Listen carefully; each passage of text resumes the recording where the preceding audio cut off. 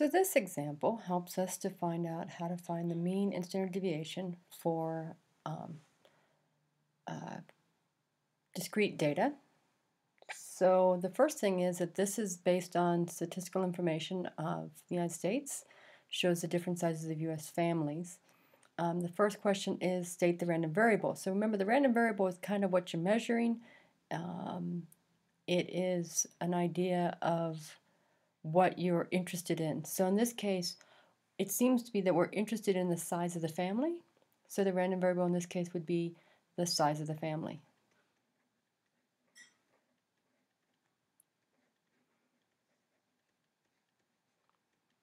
Now we'd like to compute mu, the mean family size.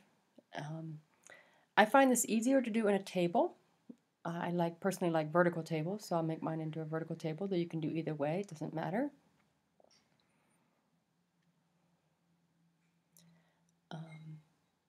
So the first thing we need to do is list out our x values, which we have a 2, 3, 4, 5, 6, and 7.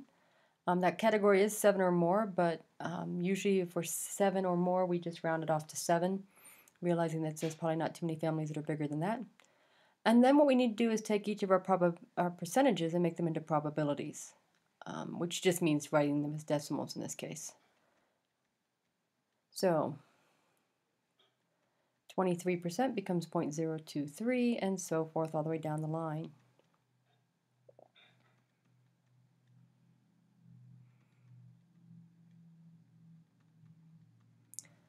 Alright, so then our next step in this is to find out how to go from here. So the formula for the mean on a discrete random variable is adding up each of the x values times their corresponding probability values. So again, instead of doing this outright in just trying to do it in a formula, I'd like to do it as a table. So I'm going to make a column of p times x, or x times p. So now I just take out my calculator and I ask it what is 2 times 0.42, which of course is 0.84. Then I ask what 3 times 0.23 is, and of course it's 0.69. 4 times 0.21 is of course 0.84. 5 times 0.1 is 0.5. 6 times 0.3 is 0.18. And 7 times 0.01 is 0.07. Then if you look at the formula, you'll notice that this has a summation symbol, which means we then add those all up. So we're going to add them up, and that will be our mean. So we're going to take 0.84 plus 0.69 plus 0.84 plus 0.5 plus 0.18 plus 0.07, and we get 3.12. There are basically units on this, and that is, in this case, people. So there's how you find the mean. Now let's go look at the next problem, which actually asks us to compute the variance, sigma squared, and sigma, the standard deviation.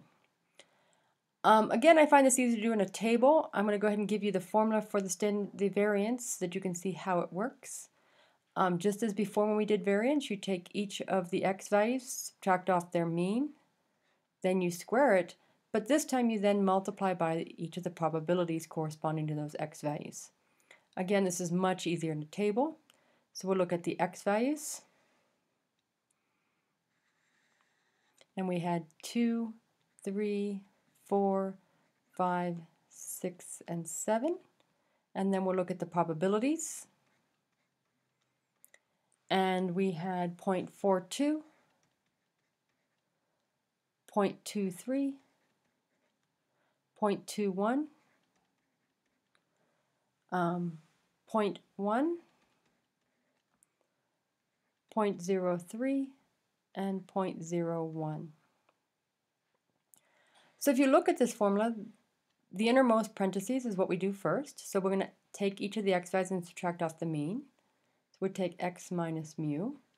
Remember the mean we just found to be 3.12. So we're going to take each of these x values.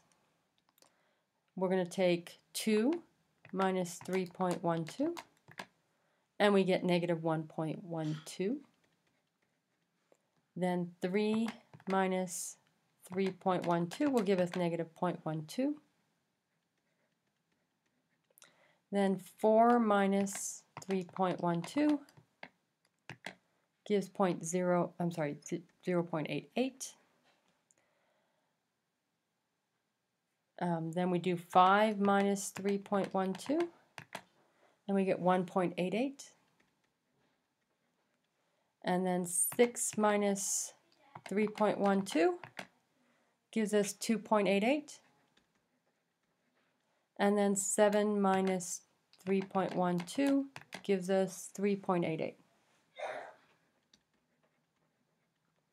Then the formula says to square all of these.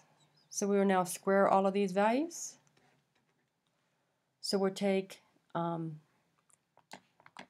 negative 1.22 and we'll square it. Don't forget, when you square a number, it becomes positive. So personally, I just leave the negative signs off when I square them. And then 0.12 squared is 0.0144.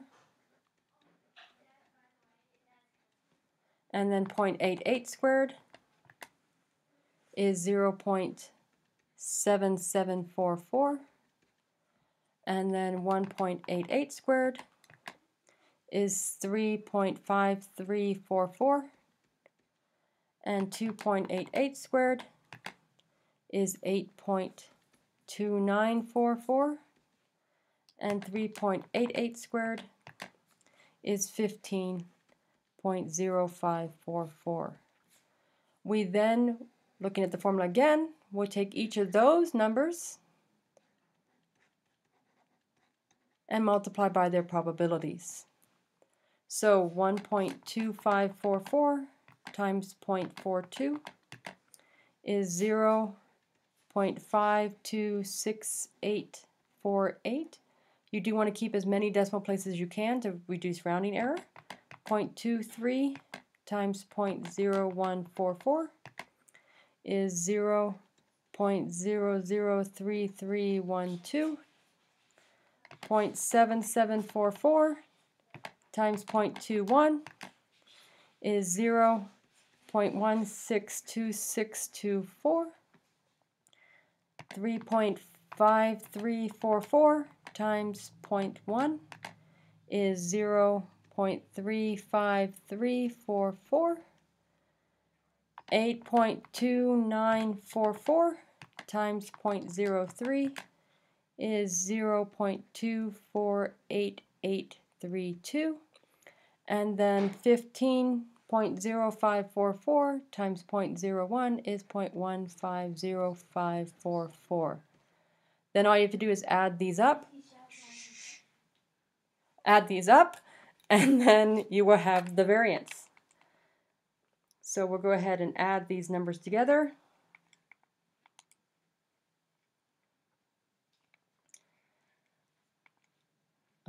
So I'll take the first number, add it to the next number, add it to the next number, add that to the next number, just keep adding down the row until you get to the final answer. And that gets you to 1.4456, and that is the variance. Now to get the standard deviation, you just take the square root of that. So the square root is just, the standard deviation is just the square root of the variance. And so when you take the square root of that number, you end up with 1.20. And again, this would be people. In reality, both the mean and the standard deviation and the variance are much easier to find using technology, but this is how you would use the formulas.